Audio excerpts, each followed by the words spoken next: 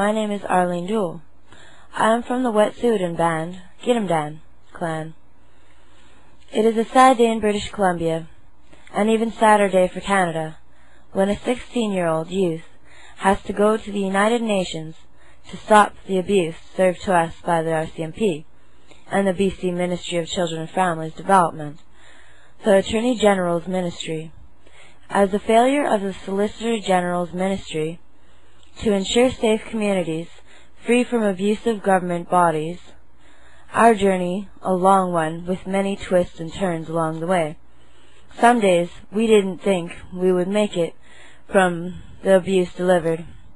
Our message today, the same since 1998, some 5 years later: stop abusing the children, stop leaving them on the streets, stop leaving challenged Aboriginal children on the streets with no means of survival. Will anyone ever listen? Today I speak of my mission to the United Nations, as we have exhausted every domestic means of resolution, including the Prime Minister's office. My mission, and the mission of the Street Kids Project, is that of the protection of the children, the protection of our future, which politicians take so very easily for granted. Although I am pleased to hear the BC Solicitor General, Mr. Rick Coleman, is willing to talk to the BC Union of Indian Chiefs with regards to the policing abuse. Talk is simple, not good enough. Nor can we focus the blame only on the policing community, as the BC Ministry of Children and Families Development shows cause to the policing abuse. The MCFD violates every rule in the book. They have been allowed to get away with it, as they were untouchable, above the law, corrupt. We cannot excuse the Crown, as they have failed to protect the children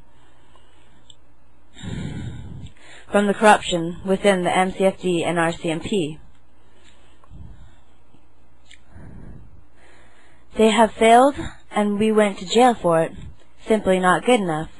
Crimes against the children, crimes against humanity. Talk is simple. Not good enough this time. When one considers my sisters and I are victims of the RCMP's gross abuse, and they would rather stall out issues of complaints than deal with them, how long do we have to suffer without closure? And to be complainants to the RCMP Complaints Commission and abused by the investigators, Internal Affairs has no integrity whatsoever, nor did the RCMP, or the Prime Minister's office for that matter. Then to be ignored and abused, and to have our rights denied by Miss Heafy of the RCMP Complaints Commission. In the last 4 years, why have the RCMP or MCFD never addressed our complaints? Complaints of gross, barbaric child abuse? They would rather work together and obstruct justice by covering up their negligence than be responsible. It was not good enough the RCMP took us away from our mother by their negligence, then to be incarcerated in a prison model foster care system where neglect, abuse, and cover-up are the name of the game. No, it is not good enough. We were taken away from our mother, then taken away from our community, our families, our relatives, our schools, our medical supports, our lives. Then to have taken our rights away and to be lied about, then to have our rights to be protected by the Criminal Code of Canada taken away from us, so we have no way to get out of their abuse. Have ministry workers laugh as we try to get away from it. Left to the streets to be raped, beat by the police, to live in snowstorms, having to steal food for survival, and sleep on the streets in total disregard from human life. We are so weakened from it. They just manipulate us, and then it's a criminal issue. We end up going to jail for their abuse.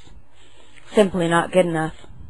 We clearly demand a criminal investigation by the United Nations Task Force And although not in war times, although this is debatable, if you are an Aboriginal youth in BC foster care, we will seek a precedent and call for issue of crimes against children, crimes against humanity. There are issues of Aboriginal cleansing, and clearly we seek the laws of the land to be applied to those found guilty for their crimes against the children, as then it will stop. An apology is simply not good enough when you try and kill children. I thank you for this time, and I thank you for your time in this matter. Arlene Dool, the Street Kids Project.